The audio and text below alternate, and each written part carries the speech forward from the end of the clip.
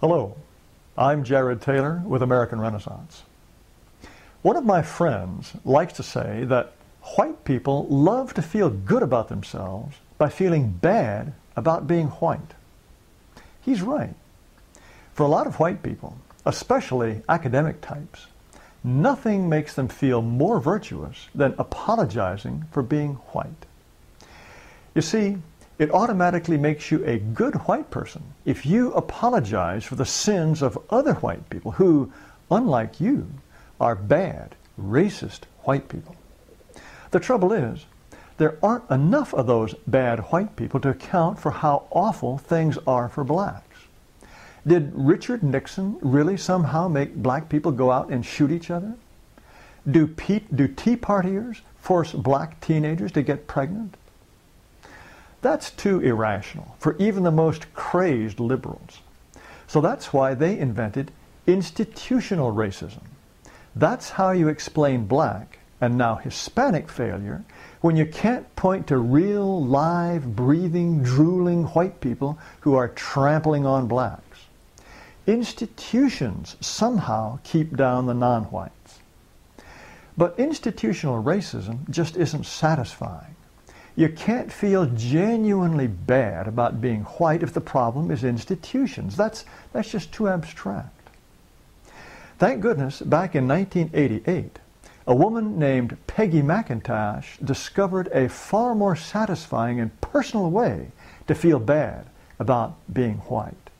It's called white privilege, or white skin privilege. What you see on the screen is a graph of how often the words institutional racism and white privilege occurred in books over the years. As you can see, institutional racism has been around since about 1965. White privilege didn't catch on until about 1990, but has clearly pulled ahead. Well, what makes white privilege so attractive? It's that it's personal. All white people have it. At the same time, it's not like admitting you're a racist. That would be just too awful. White privilege happens to you passively, whether you know it or not, so it's not even really your fault. But admitting that you have it, and of course, feeling bad about it, that means you are a very sensitive, very good white person. So who is Peggy McIntosh? She's a Wellesley University feminist who wrote a paper called White Privilege: Unpacking the Invisible Knapsack. As a feminist, she got the idea from watching men. Men, she said, may be willing to admit that women are oppressed, but almost all of them refuse to admit that they themselves are overprivileged, as she puts it. Men refuse to see that they have unearned, undeserved benefits just because they're men.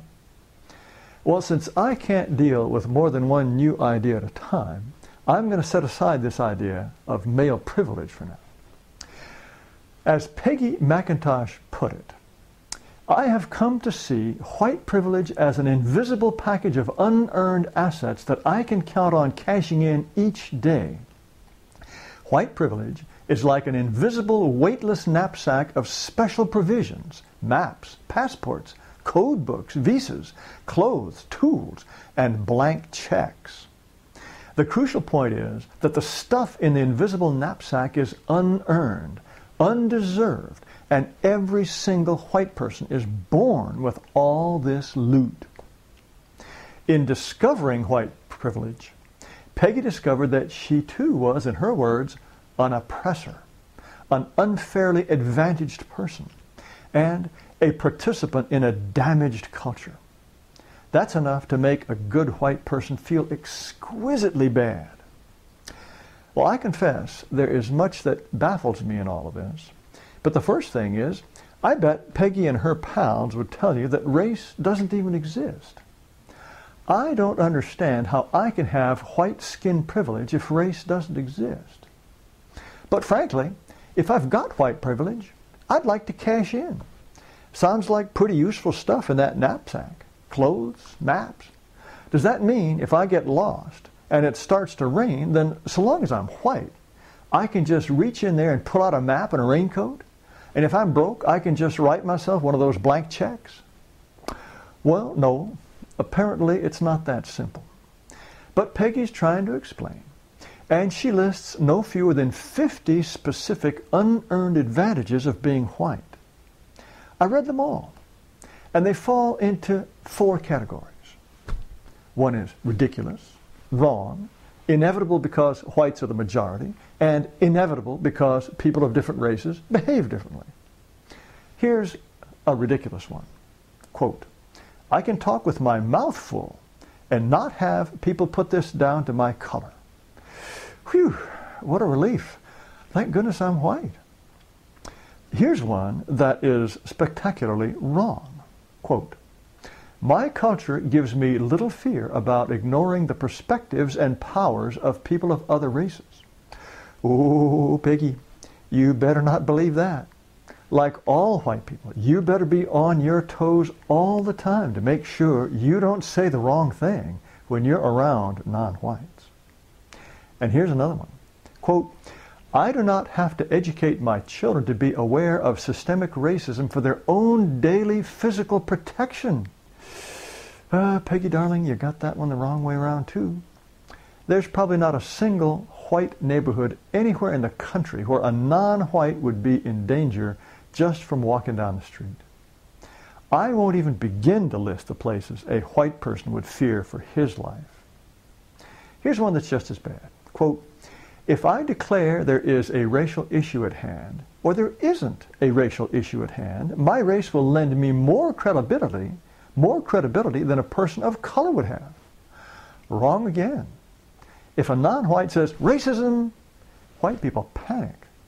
If a white person complains about anti-white discrimination, he can be ignored. He's just a crybaby. And Peggy is upset because there are so many white people on TV. There is food white people like to eat in the supermarket. And American history is mostly about white people. Well, guess what, Peggy? If you went to Nigeria, there'd be a lot of Nigerians on TV and stores that sell food that Nigerians like to eat. That's just the way it is when you're the majority population. It would be absurd if it were otherwise. And finally, Peggy is deeply bothered by the fact that the store detective doesn't follow her around, but might follow around a black person. Well, I'm stumped by that one. Peggy must be right. That just sounds like an expression of pure, irrational hatred for black people, especially for young black men. Well, as I said, there are 50 of these things. Go look them up on the internet if you want to share Peggy's agonies about the unearned privileges of whiteness. Well, what does a virtuous white person do about all this unearned privilege? Do you go up to the store detective and ask him to follow you around?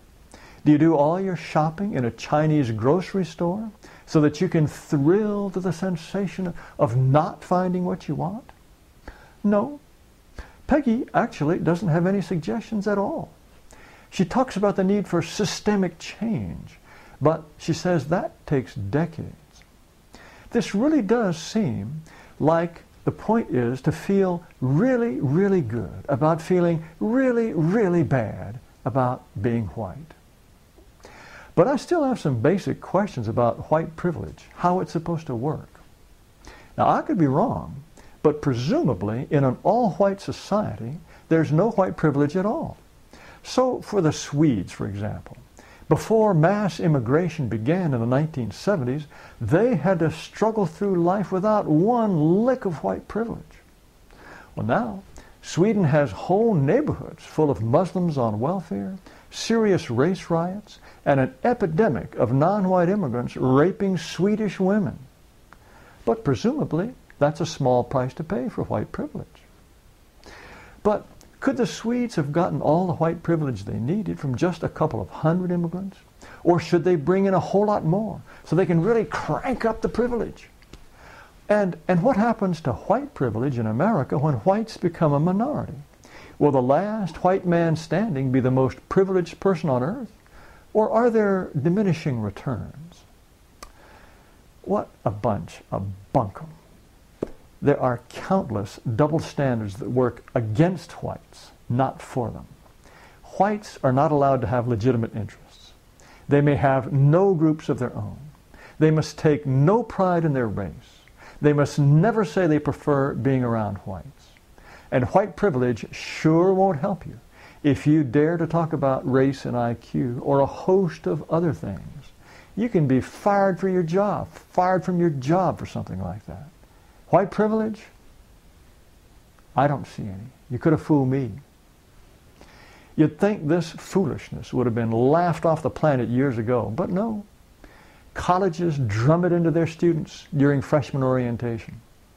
The University of Colorado at Colorado Springs gave students up to 4 college credits just for attending a conference on white privilege.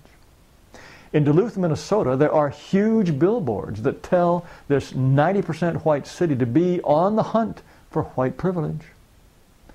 In Wisconsin, the State Department of Public Education teaches white high school students to wear white wristbands to remind them of their unearned privilege, and as a reminder to tell other people about privilege. It teaches them to set aside time every day to think about how they benefit from being white. It wants them to put a note on their mirror or computer screen to remind them to grieve over white privilege. This stuff is pathological. Young people can't always see through this kind of baloney. And of course, it teaches non-whites to hate us. If one of the brothers mugs you, he's just helping himself to some of that unearned privilege you have in that knapsack of yours. As Amiri Baraka, one-time poet laureate of the state of New Jersey, explained, you can't steal nothing from a white man. He's already stole it. He owes you anything you want, even his life. So with that happy thought, I leave you to enjoy yet another day of white privilege. Thanks for listening.